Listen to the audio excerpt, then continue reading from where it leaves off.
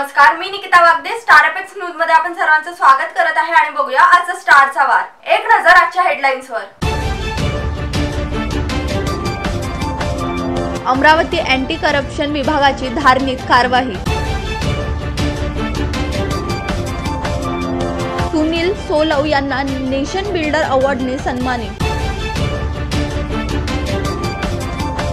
वाघाच्या हल्ल्यात गुराखी गंभीर जखमी, उपचारासाठी नागपूरला रवानगी. आता बातम्या सविस्तररित्या. साद्राबाडी आणि झिलपी परिसरात रात्री नदी नाल्यातून अवैधरित्या रेती आणण्यासाठी 25,000 बोलणी करून तडजोडी अति आदिवासी ट्रॅक्टर मालाकडून 9,000 रुपयांची लाच घेताना कुसुमकोट फाट्यावर धारणी तलाठी फुलमाली आणि कोतवाल दिनेश धोंडे हे गजाआड. धारणी तालुक्यात एका वर्षापासून रेती खदानीचा लिलाव नाही तरीही शासकीय व निम्न शासकीयची हजारो लोकांची बांधकामे सुरू आहे. त्यामुळे येथील महसूल प्रशासनाच्या आशीर्वादाने खदानीत रेती साठा शिल्लक राहिला नाही, कारण तालुक्यातील रेती तस्करांनी शासकीय रेती खदानी व नदी नाले सुद्धा रिकामे करून टाकलेले आहेत.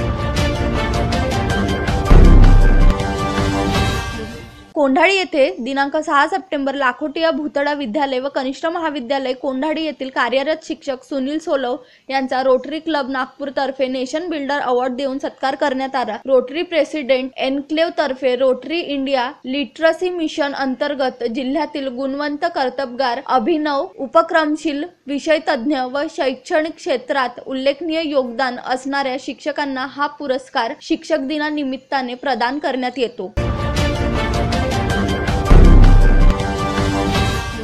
रामटेक तालुक्यातील पवनी वन परिक्षेत्राअंतर्गत मोरकसा जंगलातील वनविकास महामंडळाच्या वनकक्ष क्रमांक 440 मध्ये आपल्या घराच्या गाई म्हशी चरायला घेऊन गेले असताना मौजा सालई येथील गुराखी दुलीचंद झिंगूर मेहर वय 55 वर्षे यांच्यावर वाघाने हल्ला केला. या हल्ल्यात ते गंभीर जखमी झाले. ही घटना दिनांक 6 ऑगस्ट 2018 रोजी दुपारी 3 वाजताच्या सुमारास घडली. याबाबत लगेच पवनीचे वन परिक्षेत्र अधिकारी किशोर कैलुके व त्यांच्या अधीनस्थ अन्य व कर्मचाऱ्यांना कळवण्यात आले. गंभीर जखमी मेहर यांना तत्काळ उपचारासाठी नागपूरला पाठवण्यात आले आहे. अधिक बातम्यांसाठी बघत रहा स्टार एपेक्स न्यूज, स्टारचा वार.